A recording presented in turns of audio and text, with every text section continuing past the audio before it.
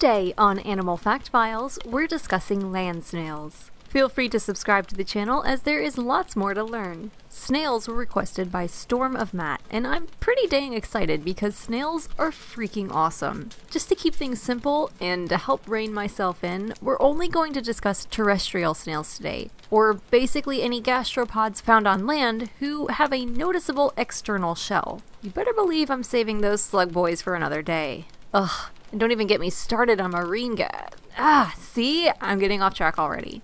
Snails are awesome. They're mollusks, which means they're somewhat related to clams and even octopuses, but they're the only mollusks who were brave enough to leave home and make their way onto land. Well, I guess they sort of brought home with them. Snails aren't like hermit crabs who can remove their shells. A snail's shell grows with it as it ages, and some snails can live to be more than a decade old. It all really depends on the species, and there are tens of thousands of them, and probably even more than that. I don't remember where I read this, as it was quite a while ago, but someone made the statement that we are currently living at the peak of the gastropod era. What a time to be alive.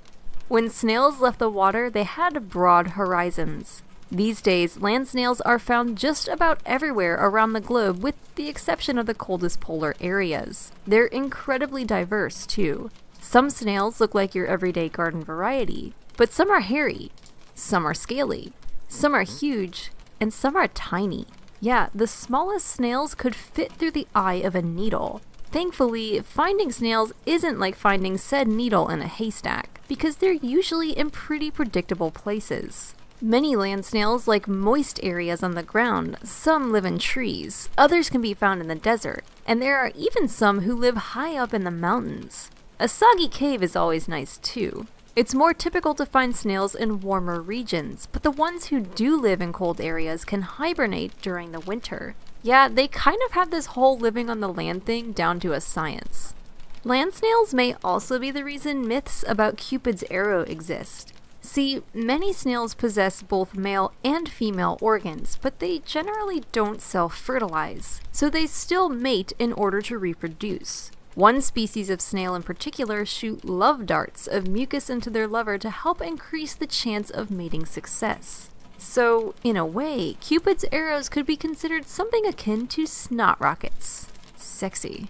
When mating is successful, snails can produce hundreds of eggs that are laid in leaf litter or pre-constructed nests. It can take up to a month for the eggs to hatch, and they hatch with a soft shell attached to their bodies. Land snails need to consume calcium in order to strengthen their shells, so they'll consume the shells of deceased snails to do this. Snails also eat tree sap, lichen, mushrooms, worms, and even slugs. On the other hand, land snails are eaten by insects, birds, amphibians, rodents, and other predators.